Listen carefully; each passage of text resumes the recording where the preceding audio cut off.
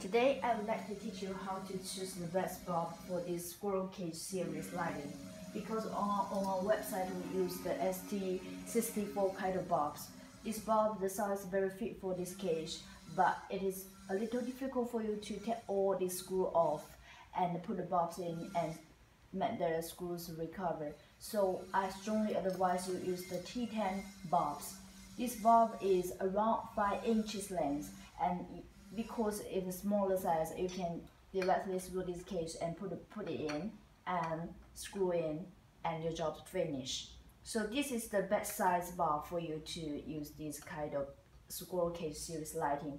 Not use the ST64 because it's really difficult for you to put it in. And today's video finished. Thank you very much for watching. If you have any questions, visit WestMenLights.com. There we have